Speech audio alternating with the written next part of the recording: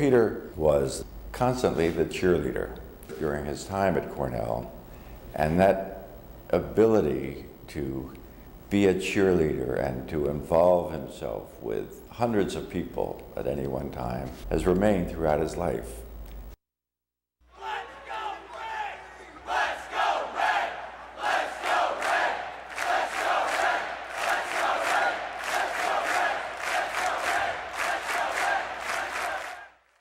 I'm Peter Eisenman, Cornell class of '54, architecture '55. Peter loves the telephone. He loves calling his friends not only in America but all over the world. But he always finds a way of calling them when they're half asleep so that he has the upper edge. He has the ability to say, "Hey, what's happening?" And he said, "What? Oh, Peter, I haven't thought about what's happening yet."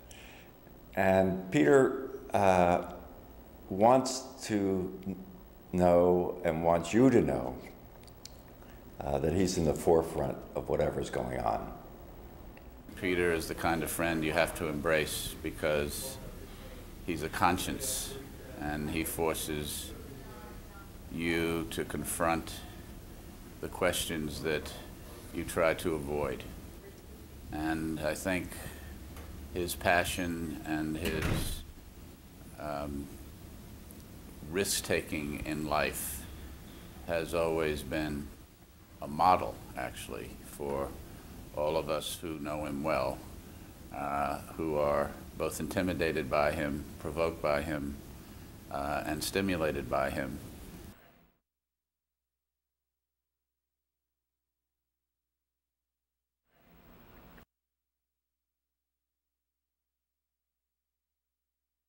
My dorm counselor in Founders Hall was an architect. I'd never heard of architecture before. I knew nothing about it. And I used to go down and watch him. And when I was growing up in the 40s in New Jersey, a boy never took art. We took auto mechanics and shop, but art and that sort of stuff, nobody ever did that. And I asked this guy, I said, "You mean to say," Bill Troutman was his name, I said, "You mean to say you can come here at a university and draw and make models?" And he said, "Yeah, that's what I do." And I said, "Oh my God, this is what I want to do. I mean, this is fantastic." I finally realized that's something I really wanted to do. So I went to see Dean Mackesy, Tom Mackesy, and I said, "I want to be an architect." And Tom looked at my record, and I was on probation because I was failing German. And he said, "Well, you got to pass everything." And I said, "Look, I really got to get into architecture." He said, "I got it." He said, "I'll take you, but you got to pass your courses." I came back spring vacation of my freshman year, and I said to my parents the day I was leaving, an hour before, I gathered them in the living room, not in the sun parlor, because big things happened in the living room in our house. And I said, I need to talk with you. And I said, "I have something to tell you." Well, they were just shocked. And so I said, I want to tell you something. I have an announcement today. I'm going to be an architect. He said, "Is this another one of your jokes?" And I said, "No, I'm very serious about it." He said, "I'll tell you what." He said, "You know I don't believe in university education, even though I had one and I have a master's degree. I think people ought to go out and work." He said, "I'll give you one more year at Cornell in architecture. If you don't do well, you're out on the street. No Rutgers, no nothing. You go to work." And that was a gauntlet that he laid down, and he was serious. He was a tough guy. And then one of the great crises came up in my sophomore year.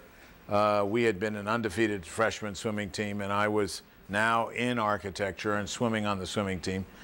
And Scotty Little, the coach, we were going down to Yale. It was a big meet. And I was doing labs in the afternoon. I was coming in at 5 o'clock to do my laps. And the coaches were really upset with me. I was the fastest backstroker at Cornell. And I was supposed to make the trip. Going to Yale was a big deal. Scotty came to me and he said, "I'm not taking you to Yale." And I said, "Why is that?" He said, "Because you've got to make up your mind. You're either going to do architecture or you're going to swim, but you're not going to do both here. And that was amazing at that time. And I quit swimming in my sophomore year. I stopped swimming. I'd been swimming competitively since I had been 7 years old. So this was the only identification I ever had in myself was swimming. We were state champions in high school, and I used to live through swimming. And so I gave it up for architecture, and I never looked back. I was in a different group in the architecture school because there were architects who were into architecture, and I was into the university in a certain way. I ended up being reunion chairman of my class. I was vice president of my class when we graduated of the whole university. I ran the first 5-year reunion. I was a cheerleader. I was the original Zelig. I was Mr. Fit In, right? There's nobody that was more Cornell gung-ho as a cheerleader. You know, I was, you know, involved with all of those things at Cornell that made Cornell, other than architecture, what it was. All right? They were, all of the people that ran the place were my friends. And that was important to me. Werner Seligman was in my class. Werner was the prototypical architect, you know, great Corbu fan, knew all about architecture, despised Peter Eisenman and my ilk because we were Cornell types and he was an architect. I got the thesis prize. I won the Charles Goodwin Sands Memorial Medal, and Werner got nothing. And he walked in and he collapsed in the room, overwhelmed, collapsed, and they had to take him to the infirmary. They came with a stretcher and took Werner to the infirmary. He was so, because we had been up for 3 or 4 nights, he was psychologically so upset, not only losing, but losing to me, and I didn't think I was going to win anything. You have to understand, I wasn't the type that won architectural things, right? And that was a really sort of crowning moment at Cornell. I had a fabulous time at Cornell. I loved Cornell. And relative to his friends and people he has contact with, including myself, he always has a fresh take on things that you wouldn't expect. Peter really started a true revolution about what architecture should be concerned about, and I think is promoted and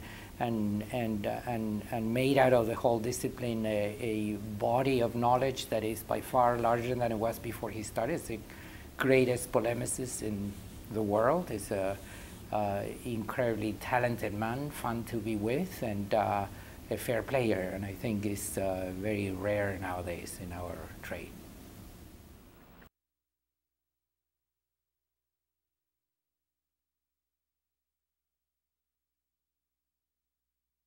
I graduated in '55, and I was in ROTC, and I volunteered to go to Korea. Went to Fort Sill, and we were in the artillery, and went to Korea 3 days after I graduated. It was no time, because we had to get there.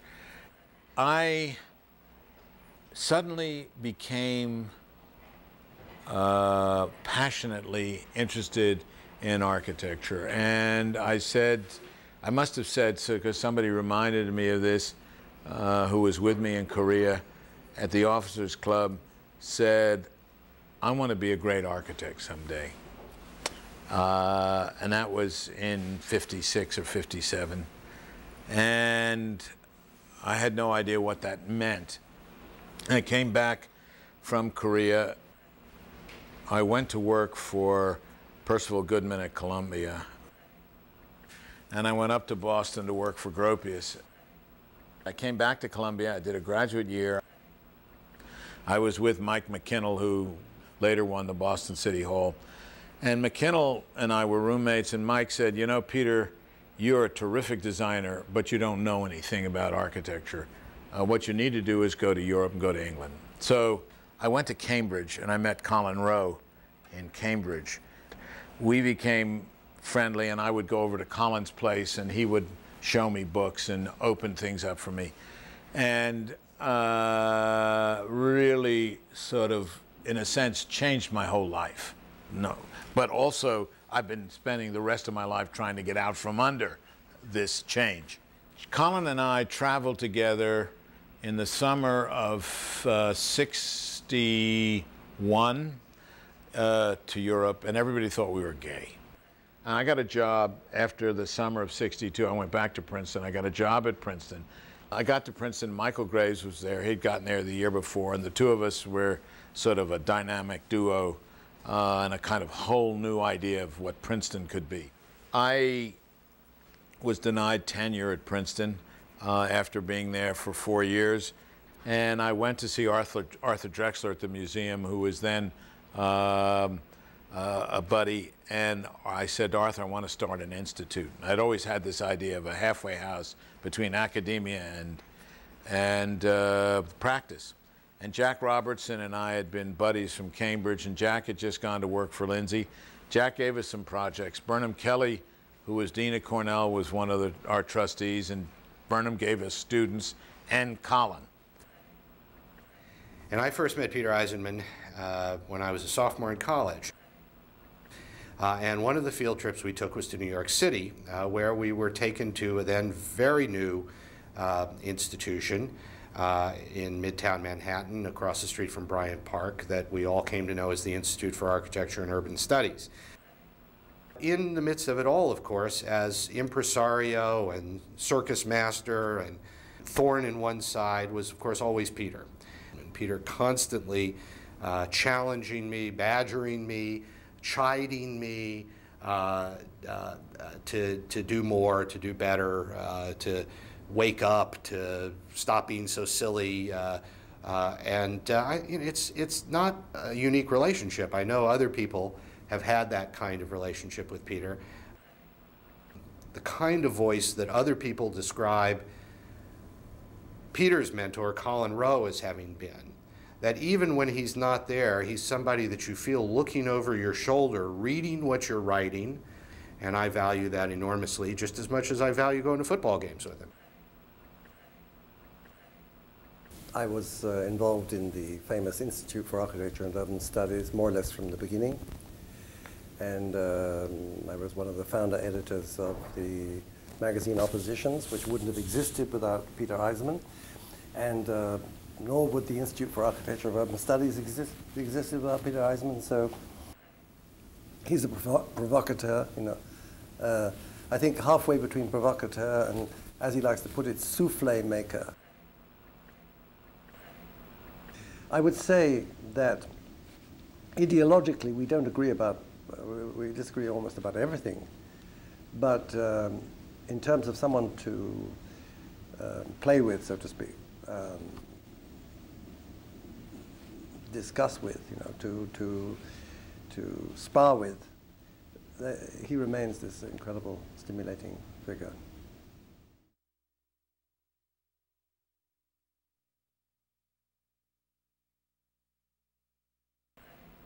In '82, after the 15th anniversary of the Institute, I said, I can't do this anymore. I don't want to do this. And so Jack Robertson and I went into partnership.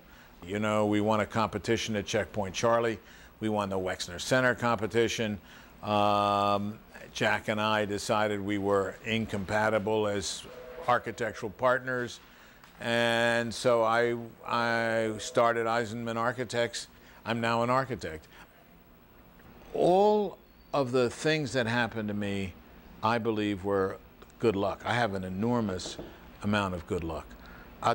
The stadium that was in the Times yesterday, how did I get that? I'll give you this thing. Here you go. You want to see it? There you are. Okay. There you go. Let me tell you how I got it. I mean, it's one of those chance things.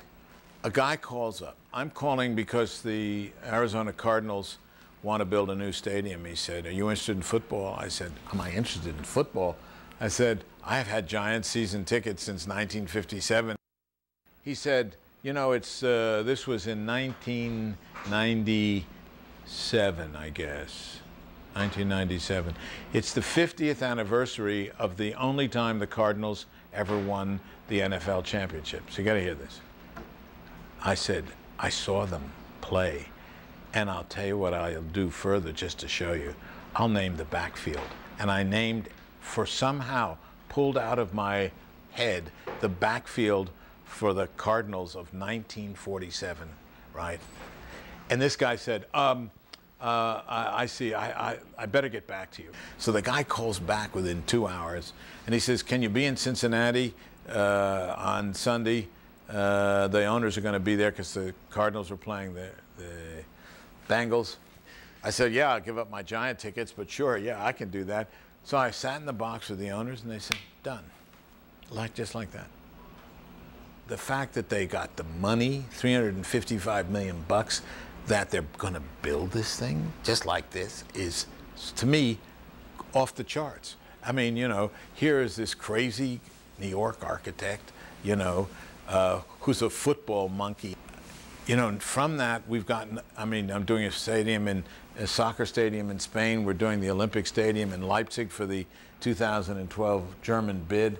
So these are things that just, crazy things that happen.